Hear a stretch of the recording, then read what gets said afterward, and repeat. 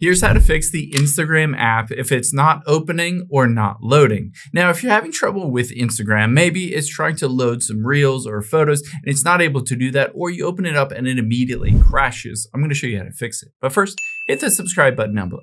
It really helps me out. Thanks, guys. Now, if you open up the Instagram app, the first thing, and you probably already thought a bit about this, but you're going to just swipe up and close out of Instagram and just open it back up again and see if that helps to fix it.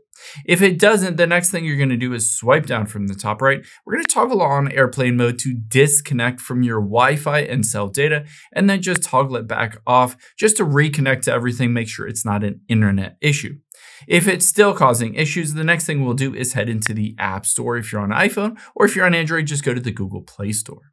From here, you're just going to type in the Instagram app. So let me type in Instagram here. And from here, you're going to check to see if Instagram has an update. If it does, it will say update there instead of open. So just go through the process of updating it. This fixes a lot of bugs and glitches.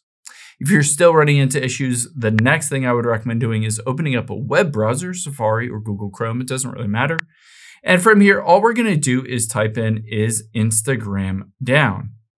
Oh, there it is. And go to Down Detector here. This is a great resource to see if the Instagram servers themselves are down, and that's what's causing the issues. So if there's a big spike in reported outages, that's the reason. You just need to wait a few hours till that gets back up and running. If you're still running into issues, let's head into the settings here of your iPhone or Android. And first, let's tap on General and then iPhone Storage. From here, we're going to find that Instagram app. So scroll down and there it is. We're going to choose to offload this app and reinstall it. The nice thing about this is it deletes all the cache and temporary files for this app and it force updates it.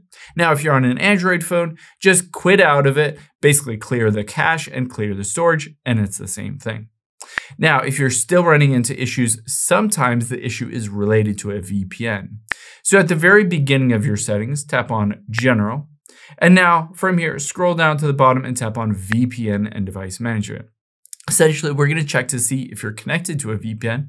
If you are connected to VPN, just disconnect from it. You can see I'm currently not connected.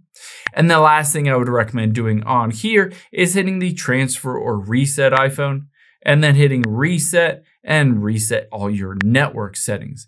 This will reset all of your connections between your Wi-Fi and cell data, and it will just refresh everything if there's an issue with connectivity between your phone and the Instagram servers. Now, if you go through all of these steps and it's still not working, the last thing I would recommend doing is just turning your phone off and turning it back on. You'd be surprised how many times that fixes it. So just press and hold the volume up and side button, swipe to turn your phone off, and then turn it back on, and you'll be good to go.